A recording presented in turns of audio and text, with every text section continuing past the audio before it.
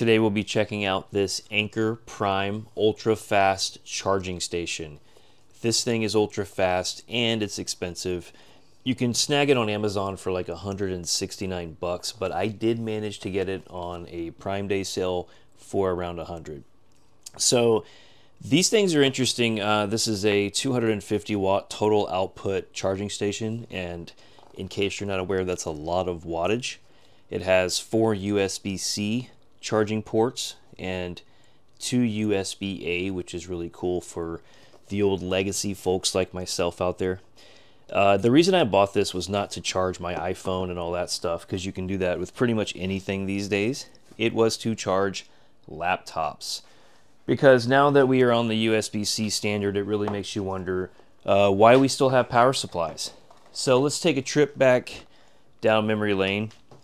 Here's an old Apple PowerBook power supply. This is an old barrel style power supply. Of course, this one is really funky. It has this thing in the middle.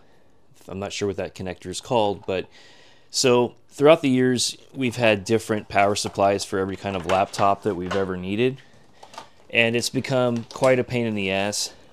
These days you'll find something like this, which is a Dell power supply.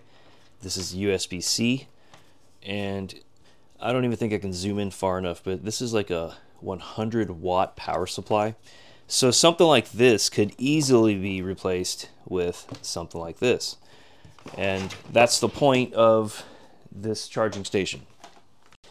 However, if you do have like a really hardcore laptop, one that has an actual GPU or multiple processors, you may have a brick like this huge power supply that is basically as big as this box. So this power supply is 240 watts. This cannot be replaced by this. So for the sake of simplicity, it makes perfect sense. Get rid of all the power supplies, and if your laptop qualifies, you can charge it with this thing along with all your other stuff. So let's unbox this without further ado. Okay, got some tabs to pull down here. I will tell you straight up that this is great packaging. It feels extremely thick, and the thing about great packaging is that if a manufacturer is willing to spend money protecting their product and making it look good, usually it's a good product. Man, super thick, and also that's how you know you didn't buy a fake one. Okay, it's like opening a book. Okay, awesome. This thing is much smaller than I expected. Check that out. Fits in my hand. It's extremely heavy. It feels very well built. And it has great reviews that mention that, so I'm not surprised by that, but it feels really good. It has this knob on the side. I don't know if you can hear it, but it's a really solid, nice knob.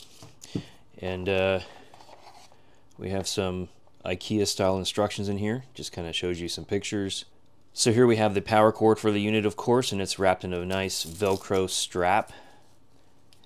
The cord feels heavy duty, which is really nice. That's how you know that Anker is not messing around. Anker's a great brand. I have another multi-charger.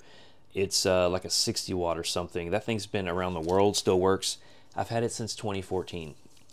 And so yeah, I trust Anker. They make good stuff. Let's go ahead and open up this beautiful thing here. Wow. Man, check that out.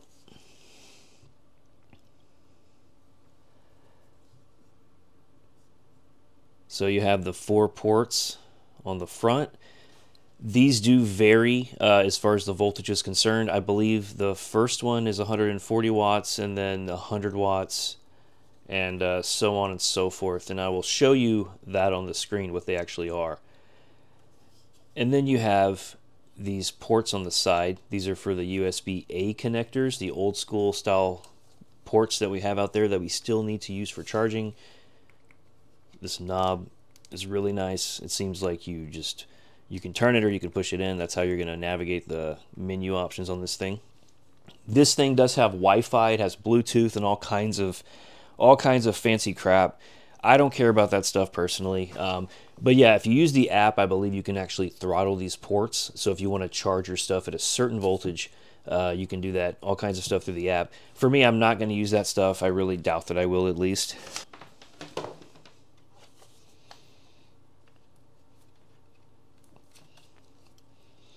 I like how the plug is in the center of the rear. It's just a super simple design, and it is a great design. Just look at this thing, it's beautiful. So here we have the screen. It has this nice, beautiful, dark, glossy look to it.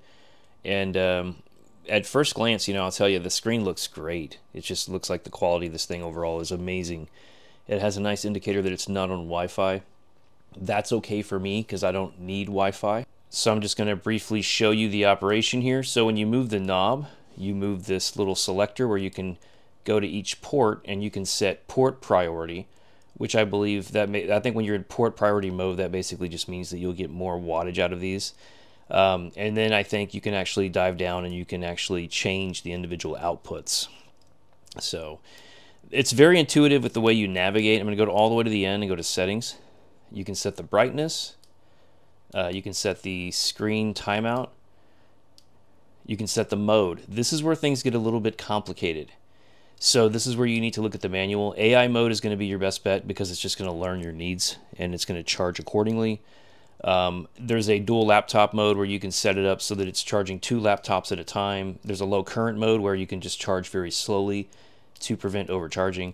But you know, one good thing about this is it has a lot of safety features, and hopefully you will never actually dangerously overcharge something. So yeah, pretty cool here. One thing they have here is a screensaver. You cannot use that unless you turn on the Wi-Fi.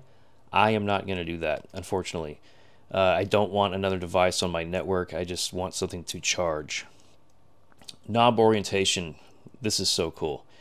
It's driving me nuts the way this is forward, so I'm going to put it backwards.